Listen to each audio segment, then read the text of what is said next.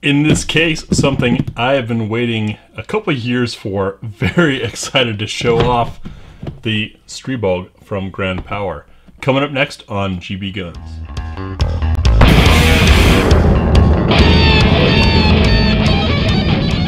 Welcome back. To those of you that have been with us for a while, you know that Grand Power is one of my all-time favorite manufacturers. They do an excellent job with their pistols, have the unique rotating barrel, incredible triggers. Go watch those videos. I might as well make a Grand Power playlist by now. I've covered so much of their stuff. The Stribog, which, by the way, is Slovakian god of storms, if I'm not mistaken, which is a very cool name for a little subgun, is a very interesting piece. First of its kind from Grand Power to my knowledge. They've always been a handgun manufacturer. This is a subgun for military and police use. The, of course, example I have is semi-auto only. They make a rifle and they make this shorter version for us here in the States. Of course, a pistol with the block-off plate.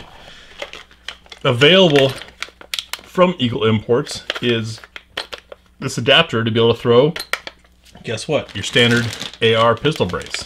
I plan on using this tail hook brace and a Matador folding adapter, since there's no buffer on the back side. You don't have to worry about any buffer spring or anything like that, to make this a neat little folder home defense type weapon.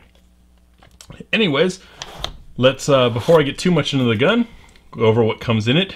You get the manual, and as you can see, this is the rifle setup with the stock on it. In fact, that looks like an SBR. It's all in English, so no worries about that. The disassembly is a little different, as most Grand Power things, but you do have these nice color photos that show you how to do it. Unfortunately, the color photos are for the version with the stock. Slightly different here, but not a whole lot. Also wanted to point out the warranty card, which of course comes in 5 languages. 2 years on plastic parts, 5 years for other parts, meaning anything aluminum, steel, which is an excellent warranty for an imported gun. So no worries there about what's going to happen a few years from now when stuff starts acting funny. Comes with 2 20-round magazines. These are nice translucent magazines with very clear, you get the camera on them with the lighting, markings for how many rounds are in there. Also available from Eagle Imports is a 30-rounder, which of course is going to be my preferred go-to. Let me get the case out of the way and let's take a look at this thing. So as always, we'll start off by showing clear. There you go. You can see the chamber's empty. And nice large laser etched on the bolt here is caution reciprocating handle. It is left side charging, which makes the most sense. That allows you to keep your right hand ready for action as you charge on the left, like the MP5 and a lot of other smart subguns. But it's a reciprocating handle, which means when you hold it, you don't want to hold like this, or like this, or like that. So you C-clamp warriors, I'm sorry, that's either going to jam the gun or hurt, or both.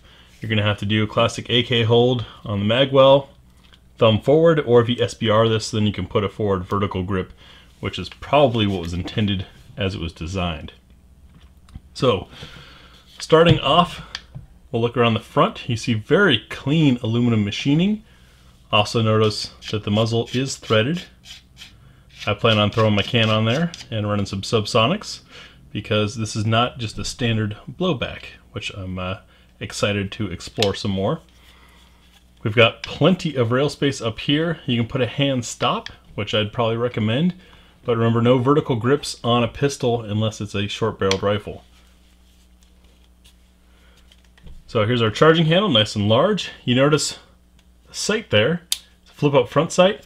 There's also a smaller sight already on there. So if you look down, see the front sight there and rear sight, you've got that option as a sight picture, or these can flip up.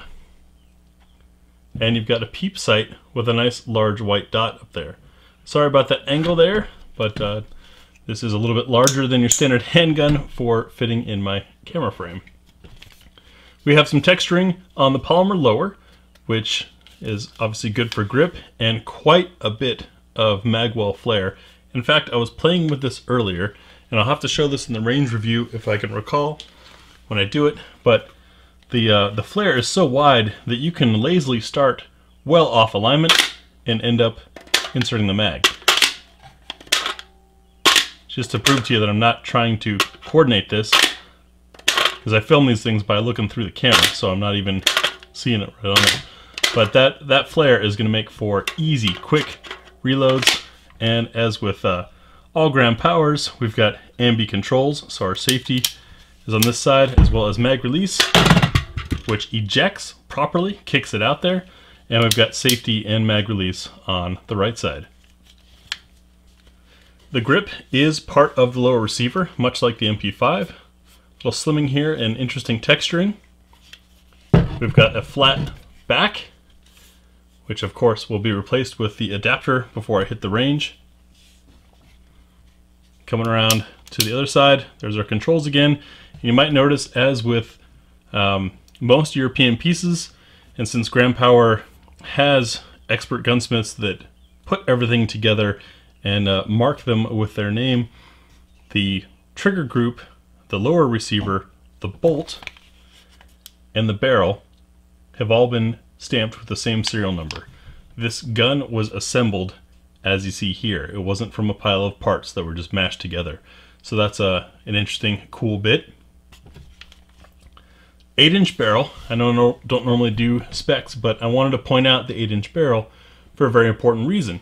Those of you that are students of muzzle energy and velocity on different rounds know that 8 inches is about ideal for 9mm.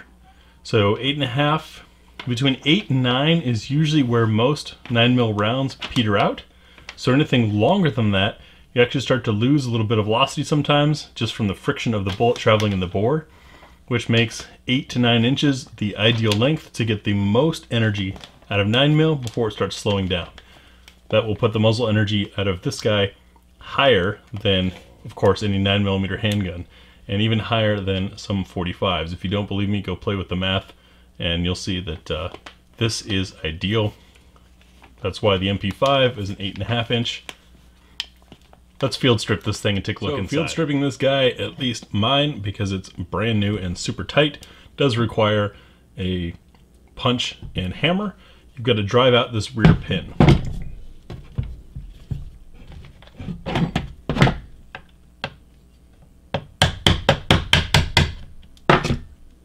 You're not driving it all the way out, of course, just taking it a good part of the way. Excuse me while I go off camera a bit. It has a retainer in it that clicks. May or may not have heard it there. Very much, well, it's a very smart thing so that these pins are not lost in the field. Then you can pivot the lower away from the upper. I didn't get the pin all the way out. Gotta drive a little farther.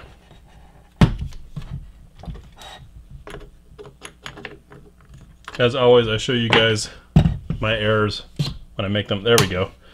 That was the click of the pin coming all the way out. Now the upper and lower pivot freely.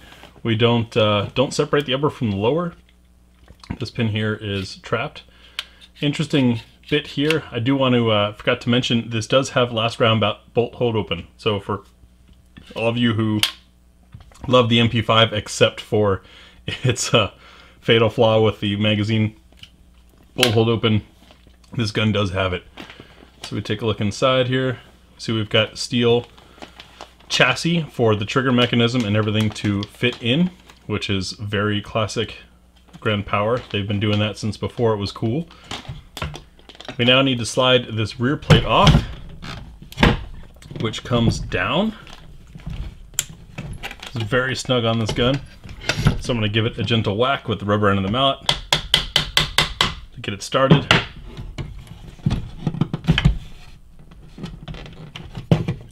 Couple more times. There we go. So this is popped out. Here's your end plate. And now, by grabbing the bolt handle, we can bring the bolt back. It catches a little bit.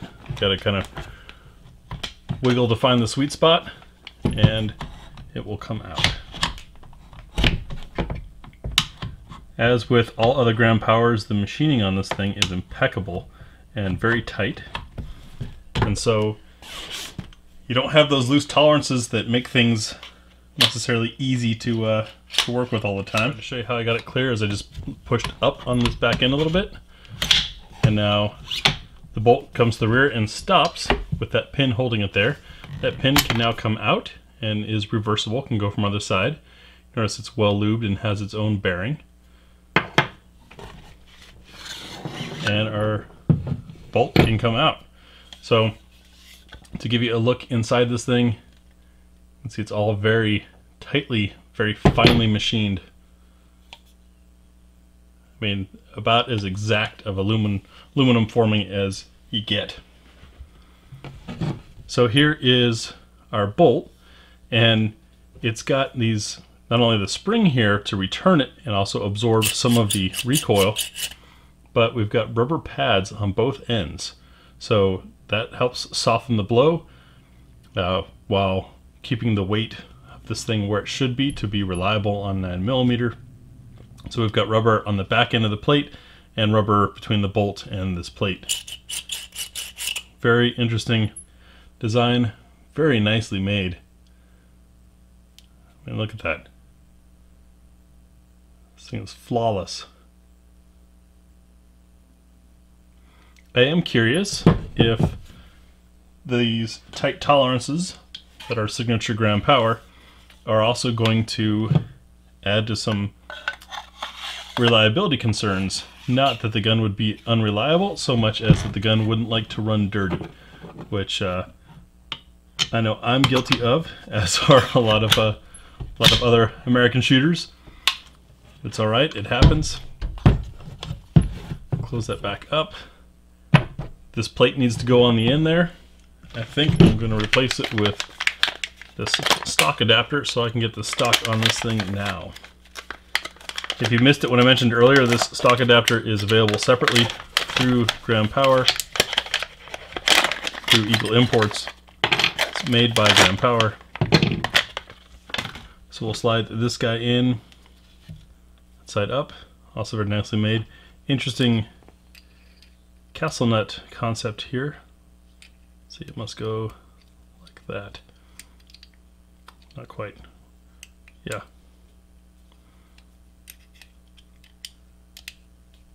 Anyways, I'll figure this out. It's got to be obviously this way. So you've got your 3 keys up top and then the one in the bottom to sit in that part of the buffer. So this went in kind of at an angle and slides up. You're witnessing me experiment with this for the very first time, so if it's not super perfect and smooth, that's because it's my first time ever putting this together. There you go. Put it in, maybe another little tap to get that to line up. I'll drive the pin in off screen so you guys don't have to listen to bang. And we're back. Got that on there, and in fact together. It's just a very, very snug fit. Precisely machined piece, like all Grand Power. If you were curious about the trigger, since I didn't mention that earlier, we've got ribs on the trigger for texturing. A little bit of take up, comes to a wall, brakes, very little travel. Very short reset, and brakes again. The trigger is, I'd say, probably the 6-7 pound mark. A little heavy. But being that short, this is going to be a very quick shooter. I hope you guys are as excited about this as I am. I'm going to get it out to the range as soon as I can, and see you there. We'll of course do our full mag +1, which will be a lot of fun with the 30 rounder. I'll throw my can on it. If my adapter fits, I believe the threading should be standard 9mm threading. And then we'll do the what's for dinner test. And some, let's say, 25-yard accuracy using the iron sights that are on here. That'll be coming soon. Thanks for watching.